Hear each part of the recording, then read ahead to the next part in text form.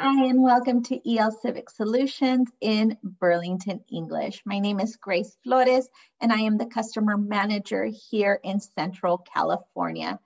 I'm so glad you could join us, and trust me, you're in exactly the right place if you're looking for EL Civics materials. Our curriculum designers have created a wealth of materials perfectly suited for EL Civics here in California. And we've tried very hard to make it as easy as possible to find those materials to support your students. So let's go ahead and get started. Now, I'm sure you all know, and if you don't, I'm here to tell you just how amazing our courses and our features are in Burlington English. But today we're going to be specifically focused on EL Civics and where in Burlington you can quickly and easily find those materials. In fact, that is our first topic today, finding EL Civics objectives. Secondly, we'll take a look at how to locate and our lesson plans in Burlington. Not only do we provide you with the actual materials to use, but we have designed this roadmap for each lesson specifically within Burlington Core Series. So you can pop up a lesson plan and get to work immediately with your students. Thirdly, if you'd like to use the search feature within Burlington Core to find those topics your program is focusing on this year, we'll show you how to do just that by using the searching for specific topics. And then finally, we'll be taking a tour of our EL Civics lesson and taking a sneak peek so that you can see just how rich and in-depth each lesson is. Let's go. One of the greatest things about Burlington's web-based courses is that everything I share with you today is accessible on any device. If you or your students are working on computers, laptops, Chromebooks, tablets, or a smartphone, you will find a wealth of materials in Burlington. Now, not only can you use those resources on any device, but we've also designed the materials to support you, whether you're learning completely online, in a hybrid, in a flex model, or if you're back in some classrooms. Burlington was developed over the years, what we call our in-class lessons. When we were back in our classrooms, yeah, those rooms that are kind of empty for a while or have been empty for a while or only with us for a while, these were the lessons that teachers could project up on their boards, and the teacher could teach using these as their foundation. If you're lucky enough to be in your classroom or back in the classroom, you can absolutely continue using those lessons in that manner. However, if you're teaching online or working with students on Zoom, Microsoft Teams, or any other sharing platform, you can share your screen and use the lessons with your students there. Now, once you've taught the lesson using those in-class lessons, Burlington also has independent lessons that are a great way for students to continue their study. And these are our student lessons. They're a great way to reinforce and review vocabulary, grammar, and structures that were taught in those in-class lessons. And Burlington also provides an amazing report system. It will show you how your students are doing, how much time they're spending and working on these in-class lessons. Today, we're going to take a look at one course and a lesson, but here are the three complete series that all incorporate EL Civics materials and resources. First, we have Burlington Core. It's our newest, most comprehensive core curriculum that includes all 4 skills grammar, and integrates important life skills, digital literacy, and EL Civics. And we currently have 6 levels to match the NRS levels as well. We also have English in America. It was designed specifically to support the 16 most commonly assessed EL Civics objectives here in California. It includes topics like diversity, digital literacy, and healthcare, just to name a few. And of course, let's talk integrated EL Civics with a strong focus on getting a job and keeping a job. That's exactly why we design career exploration and soft skills. Now, each course in Burlington has a lot of resources to support you. So let's take a look at the planning part of your day. We have created this course and lesson planner tab to help you find all of those EL Civics lessons. You will enter this tab to get to our correlations.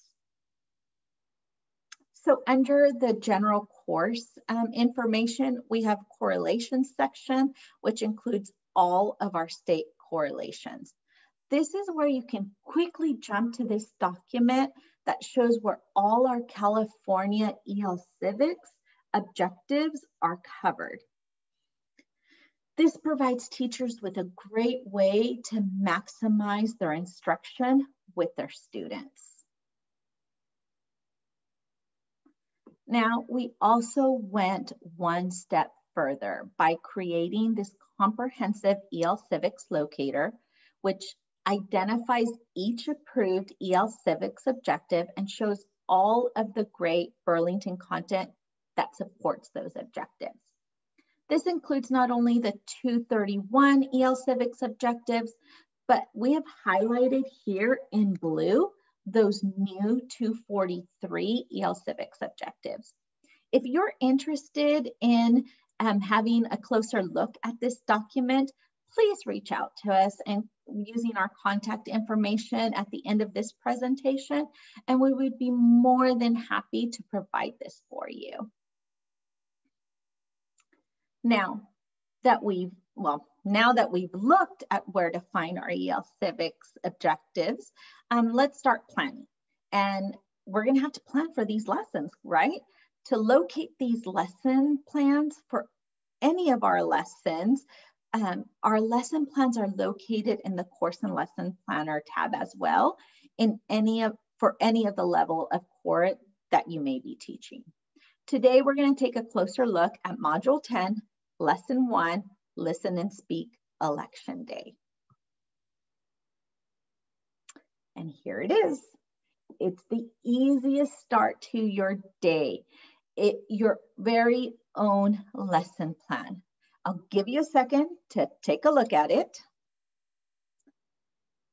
Every single Burlington core lesson will include a plan just for you. This is a helpful document. It acts as that roadmap that I mentioned earlier for your teachers to navigate the rich EL Civics content in each lesson. In the lesson plan, you'll find a breakdown of key vocabulary, pacing options, and correlations. This is a multi-page document, and it includes all of those lesson goals. The pacing options are very helpful for teachers so they can get an idea of just how much time they should be spending on a lesson and even how much time students may be spending on those independent lessons. Remember, join us on Friday if you want to dig deeper into these lessons, and we can show you everything they have to offer. Now, perhaps the quickest way to locate EL Civics focused lessons is with this search feature. Now, it's located at the page under the green in-class lesson tab, and it will open all the modules in the level of core. At the top of the screen, you will find this search bar, and then there's this pull down menu, which includes lesson types, correlations, workplace readiness, EL civics, life skills, and education and training. You can either select to highlight those lessons or use the filter, and then after that, hit apply to find those lessons that you're looking for. And we're going to be focusing on EL civics. We're highlighting it and we're applying it. And here it is. We use that highlight feature so you can see the results that were displayed. As you can see in this session, we're going to be focusing again on that module 10, lesson 1, lesson on election day, which we're going to be exploring a little bit more next. This is the first page of module 10, lesson 1. So on this page, you'll see the Get Ready one, which introduces topics, objectives for the lesson. And this just shows some great pictures for teachers to use with students. Now, these pictures really could be utilized by teachers to elicit some conversations with their students, get them ready, as this page indicates, for that lesson that's going to be covered. Things like, have you ever been voting? What was your experience like? Are you interested in voting? What are the steps needed to vote? All of those questions using these pictures could really elicit a very rich conversation that can help students as they move throughout this lesson. In addition to this Get Ready, we also have vocabulary focus that can be taught in rich context, really covering the vocabulary that's going to be needed and focused on throughout the lesson. The students will also have a listen section, which they will be using to predict, listen to some audio, and then answer the questions based on what they were listening to. They also have a speak section in this lesson. Again, an opportunity to role play some speaking parts where students can interact with each other, just get even using that vocabulary that was just previously taught or covered or addressed in context. Again, some more vocabulary focus. And then my favorite part of this lesson, which is the review game. Now, this is a very fun game that we have at the end of the lesson. It could be a Connect 4, a Spin the Wheel, or a variety of other games. And these can be used by the teacher by splitting the class in two, putting them in teams, and then just really using it to maybe review what was covered at the end of the lesson. Or I've also seen teachers use these at the beginning of a lesson to kind of connect what was taught previously and really show that what they know and connect it to what they're going to be learning for the next day. So just a variety of ways that these can be used, and a great way for teachers to have students involved and interactive with each other. So once you have completed your in-class lesson, you will direct your students to these student lessons, which is their independent work online for these student lessons. In the same module and lesson that was taught in that in-class lesson. So as you can see here, these lessons are really developed to complement those in-class lessons, but they are not an exact replica of that in-class lesson. This page also shows just how the students can use that same format that was taught before to navigate through the new lesson, their independent lesson. Again, they are going to have a focus on vocabulary, listen, speak, and a little bit more vocabulary for them. We're going to take a little deeper dive into this speak page here. So this is that speak page that we have here that we went into on that same lesson. And these are great speaking opportunities, which are very unique to Burlington. Students always have opportunities to practice their pronunciation, speaking skills within an entire conversation, complete with immediate feedback within these here after they've recorded, and then their overview score here on this page. These dialogues include vocabulary and syntax covered in the lesson, and students can record record themselves in each role and also listen to themselves after they've gone through the recording portion of it. And this is a great page because it's not just a one and done. They can select different characters, so they have different responses and different dialogue to practice. They can also select this continuous option or go to a non-continuous option.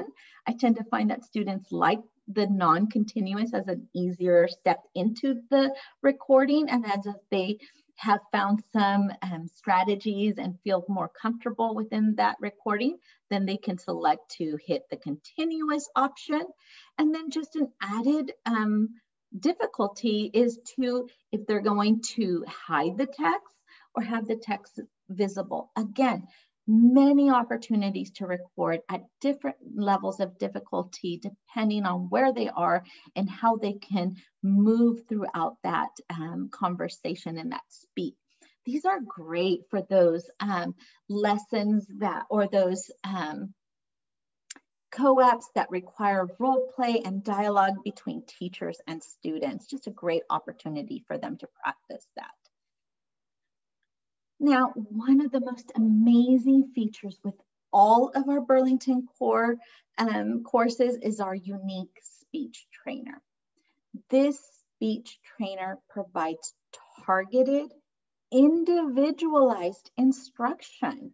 It's broken down into these 4 components, and each of these is very unique in how they're going to assist students.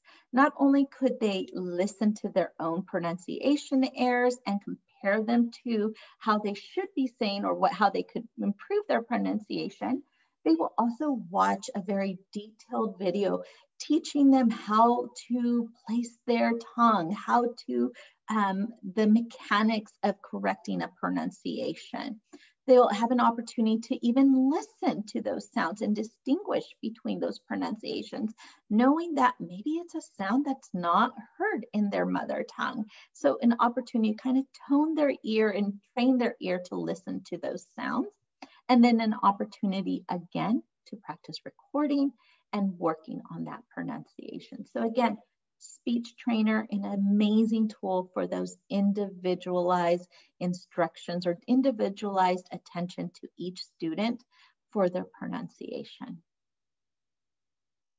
So let's go ahead and review what we covered today.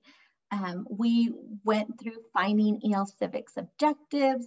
We located our lesson plans and took a little look at our lesson plan, but again, it's a multi-page document. Also, we took some time to find how to search for those EL Civics objectives within Burlington Core. And we took a quick tour of our in-class lessons as well as our student lesson, some of the features found in those student lessons as well. Don't forget, join us on Friday to dive deeper into any area that we covered today. It will be a great opportunity to ask questions. It's in a live platform where I myself will be there and a couple of other team members ready and willing to answer any questions you may have or to take a moment to dive deeper into any of the components that were shared today or others that you may be interested in. We are a great group of people, and one of the most amazing parts of Burlington is our people and the best of everything we have to offer. We are willing and able to help you out and find that EL Civics plan you're looking to develop. On this slide, you can find also our contact information. So please just let us know how we can assist you and your students. Thank you. It was great to see you all today in this format, and I can't wait until we're all together planning and choosing EL Civics topics for our year. Until that time, don't hesitate to reach out and find out just how we can help you. Thank you again, and I hope to see you on Friday. Bye-bye.